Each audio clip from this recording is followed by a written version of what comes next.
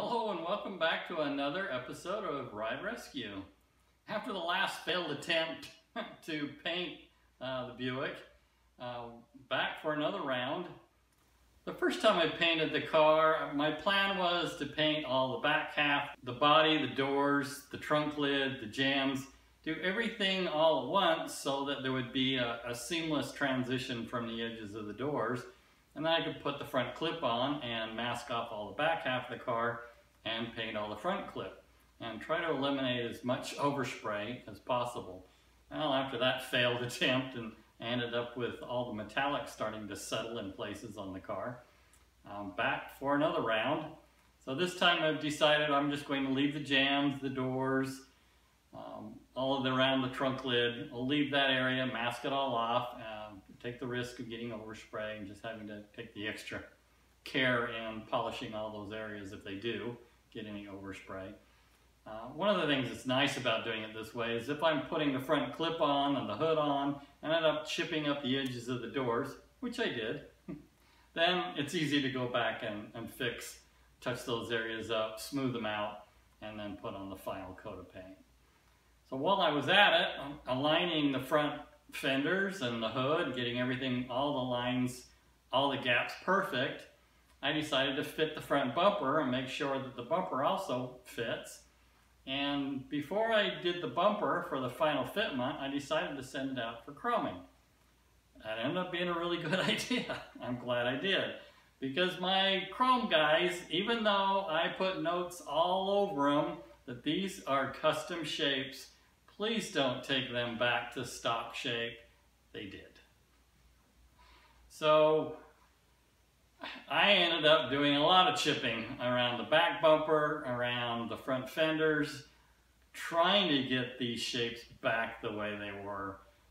The back bumper took a big, heavy mallet, a dead blow type mallet, a rubber mallet, blocks of wood, a lot of tape, and was able to get the back bumper reshaped without any damage, any cracks in the chrome. It was pretty amazing that I was able to get that to fit again. The front bumper, I wasn't so successful. To get the shapes, the edges of the front bumpers were out on the originally manufactured shape.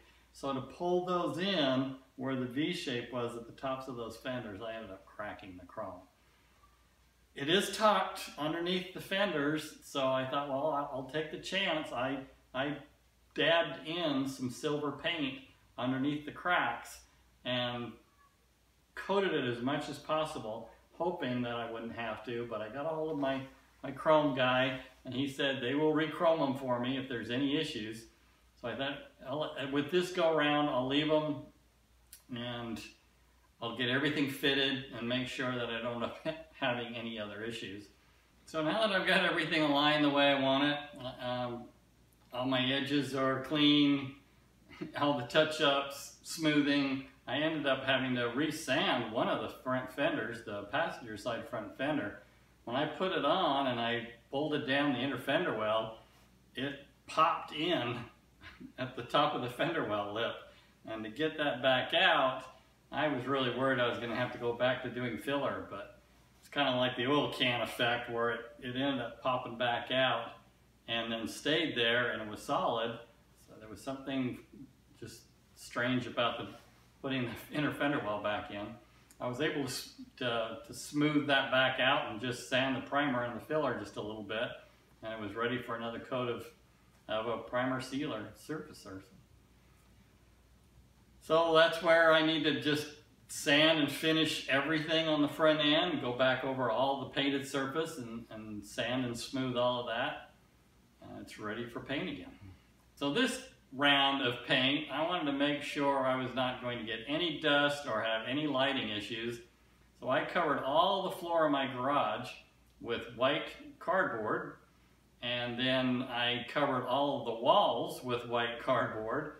I cut a doorway, because it's a 3-car garage. I put the car in the garage, the 2-car side on an angle, and then I had my 3rd car garage separated so that I could put in a a paper doorway, if you will, into the third car garage, and that's where I had my air compressor, and I had filters and fans, everything set up on that side, and I was able to then go in there, mix my paint, get everything set up just like you would a regular paint booth, and then go into my paint booth area, tape up the doorway, and paint.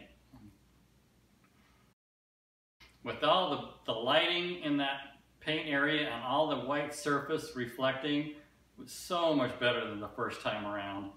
Plus I was able to get started earlier in the day, and I had everything set up with all my paint and my different blends and my mixes that I was able to keep going and keep painting and go through all the different cycles much quicker this go around and not have to worry about the temperature changes as drastic as it was the first time around.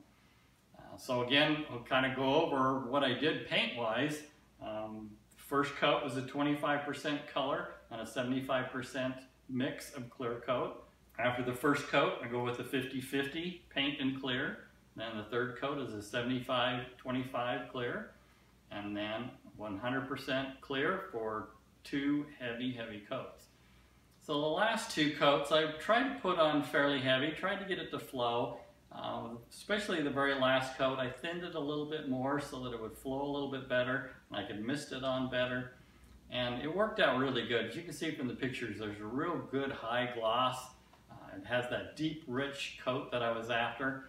Along the bottom of the car, from the belt line down, that's where I went back in just before the clear coat, and I misted it with a mixture of about 25% dark gray metallic and the clear.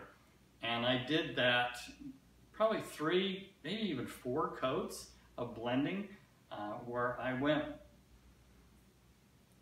fairly high with the first coat and then a little lower with the next coat and a little bit lower with the other coat until I got into the 4th coat, and I was just really misting the lower end of the car, and it gave it a real dark gradual color change that really looked good. Give it the fade.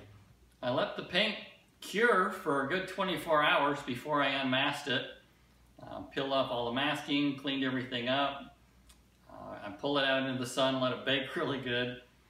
Then it was time to start putting a few things back on the car. And once I was comfortable that I had a good, solid, hard, clear finish, then it was time to color sand. With all the coats after coats after coats of paint that I'd put onto the car, I was getting some orange peel, probably a little heavier than you normally would with a base coat, clear coat. But since it was so thick and I had so much material on the car, I was able to just really flatten the car out. Normally I would start out with about 1,000 grit to 1,500 grit sandpaper, but because the orange peel was fairly heavy and the clear coat was fairly heavy, to really knock it down, it was taking forever with 1,000 grit sandpaper. So I dropped back to 600 grit sandpaper. Most people would say never go 600 grit sandpaper because you're going to leave a lot of scratch and you're going to take off a lot of material. You do have to be really careful around all the edges, anything where you have a high spot on any body lines, fender well lips. You can cut through that so quick. So all the flat panels, the hood, the trunk lid, the sides, I used 600 grit sandpaper on just the flat areas and knocked it down quick, and then went around all the edges and all the rest of the areas of the car with 1,000 grit sandpaper, and then 2,000 grit sandpaper, 3,000 grit sandpaper, and 5,000 grit sponge pads. By taking it all flat in all the areas with 5,000 grit, it's ready for buff, and it doesn't take a whole lot of buff. So I use a wool pad, buff the whole car, and then I actually had 3 colors of foam pads, and I used Meguiar's cut and polish with 3 different grits of Meguiar's.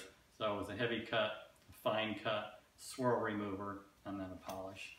And as you can see from these pictures, wow, did it turn out good. Just so rich, so deep, and so smooth. all that effort of making those body panels perfectly flat really shows now with this paint.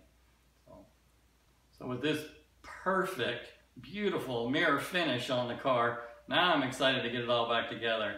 I'm re-chroming the grille. The headlight bezels I was going to chrome, I was able to find a set of new old stock. So they're beautiful headlight bezels, no need to chrome those. The rear view mirrors had a little bit of pitting, so I sent those out for chroming. The tail panel had some pitting, so I sent that out as well. The grill, I shopped and shopped and shopped for grills. I probably spent 6-7 years looking for a perfect grill. And after buying 3 different grills and taking them all to the chrome shop, I had purchased a grill for $10 on eBay that looked smooth but had horrible chrome, and I was shocked that the chrome guy said, there's no pitting in this and the chrome is so poor it'll actually come off really smooth, and then we can re-chrome it with very little effort. And it was amazing. That grill was beautiful. Way better than anything you'd get as a new old stock or even a factory grill. It really was nice. Since my chrome supplier ended up making a mess of my bumpers and I had to go through all the work of reshaping them, they made me a fantastic deal on re-chroming all my pot metal.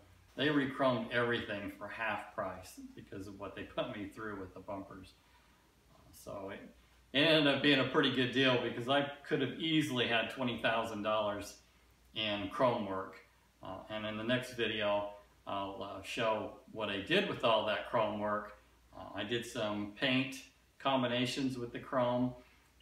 I did some detail work that was was risky, but it really looked good and is taking this show car to a higher level. As I had mentioned in the past on my other videos, I've been keeping you up to date on costs, and I kind of set the cost aside when I was doing all the body work, the final body work, the paint work, the primer, the sanding, and so now's the time to reveal that. Since I purchased all my paint from Summit Racing as a single stage paint, the paint was a lot less expensive than a base coat, clear coat. So I'm into the paint total, after painting the car twice, of $1,120.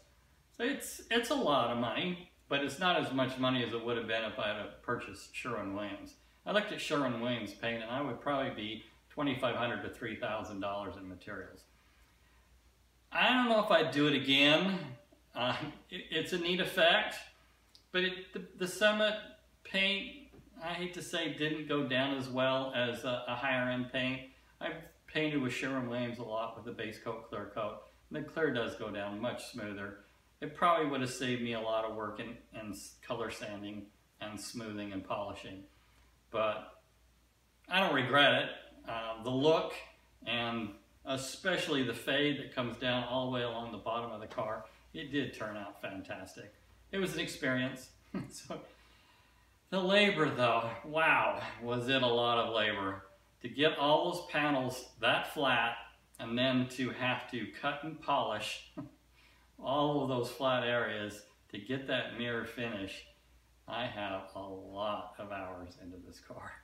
So the total hours from primer to paint and aligning all the panels and getting everything perfectly smooth before I'm even putting the car back together is 638 hours. If you were to be paying a shop, I'm just figuring $50, $55 per hour shop time for doing it myself. That's $35,000 in shop time. You can see that would really add up fast. All total, with all the parts, the cost of the car, and then all of my labor, I am $83,000 into this car. And as you can see, I'm not finished yet. I still have to put on a top, finish the chrome, and put in an interior. So yeah, this car is easily going to surpass 6 figures if I was to take it to a shop and just drop it off. My total out of pocket, I'm just over $20,000 into the car. So I'm still way below what the value of this car is. It is going to be a top-notch show car. It's going to be perfect. If you just look at what the value of a 64 Skylark Convertible is worth, restored, the value is right about there with what I'm into the car. But when this car is finished, in the right hands, in the right market, the car should be in the $60,000 to $70,000 range, I would think, as a show car, as a custom car. There are shops that build cars, and that's what they do for a living, and they're getting those kind of dollars. But I don't see myself ever getting those kind of dollars out of that car. But I'm not building it to sell. I'm building it to enjoy. I'm building it to drive it, take it to car shows, and really have a lot of fun with it. So thanks for watching this episode of Ride Rescue. Hit that subscribe button, share it, give me a like, give me a thumbs up. Really appreciate you tuning in. You can check out my channel and see my other videos that I've done. I've still got other videos that I'm going to be working on. Pontiac is one of them. I know, I've said that before on my other videos. It is coming. There's a lot of work that I've been doing on the video. I've got some hands-on video. It's not just the pictures like I've been doing on these. So I look forward to getting those out. Well, thanks again for watching.